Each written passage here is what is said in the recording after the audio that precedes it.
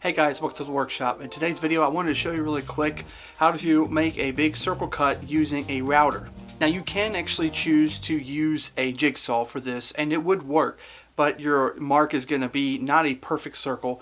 It's going to be really rough. You're going to have to do a lot more sanding afterwards. So if you have a router, you can put a 1/2 inch router bit that is called a spiral bit, or is called an upcut bit, and it's like a drill blade but it cuts. If you use that in a router, it'll actually work really well. Well, let me show you the jig that you're going to need to make to do this. I've already made mine and it's ready to go for what I'm going to cut. But to show you, I'm going to do a new one on here and explain to you how I came up with this. So the first thing you're going to want to do is take the base plate off of the router. And most routers already have this base plate. If you don't, you could actually just set the router on here and do the same thing here with tracing it out. But take your pencil, trace this circle out, and then trace all of these screw holes out.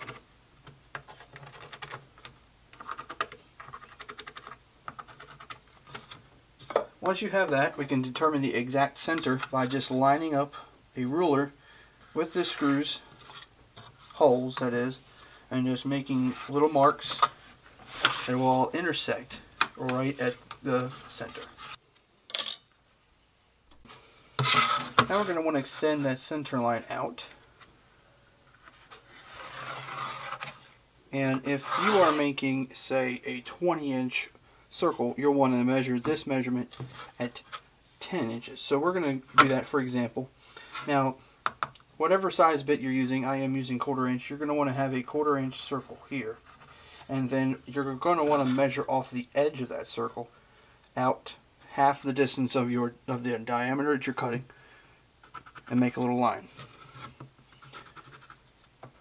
And then this is essentially what you got. We have our center bit here, and then we have the center here. We're going to want to drill this hole out for a screw to go in, and then we're going to use this as where the router, and I'll show you how this works right now. Okay, so what I've done now is I've taken the template, drilled the holes out where the screws go, and put my screws in it. I have only 2. And then the router bit, you just don't want to protrude it too much. I'm only starting off with something as a really light pass. I'm only going to let it protrude out maybe a 1/4 inch because I just want to make sure this is smooth and it's going to work good. And then once that is established, we'll be set to go for the rest. So for this center screw, I've used one with a smooth shank on it, and then 2 washers just to keep this from binding up too much. And I'm just going to center that on my hole, screw that in place. Okay, and now to cut it. And with every pass I make, I'm going to increase the depth of my cut.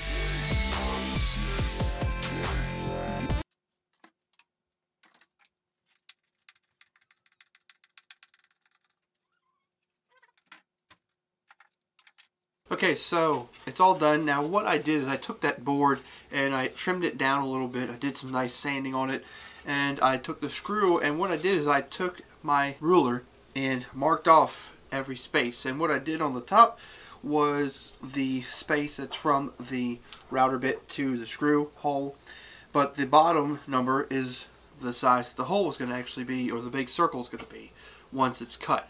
Something like this I can use many times over. I didn't go drilling all the holes yet because I may never use a hole, and if I have all these holes in here it might get a little weak over time. So as I need it, I'll make a new hole in it, and put the screw in. Just be sure to use a screw that's got the same shaft as the hole, because if there's any wiggle room in there, you're going to end up with a little bit of a wonky circle. I hope you enjoyed watching this video. If you did, please be sure to give me a thumbs up and subscribe to this channel, because on this channel I do a lot of things like this. I do a lot of DIY, I do a lot of projects, and I do a lot of tips. So if you like any of those things, click the subscribe button and a little bell icon to be notified of every new video. And like I always say in my workshop, thank you for watching this video, and I'll see you next time right here.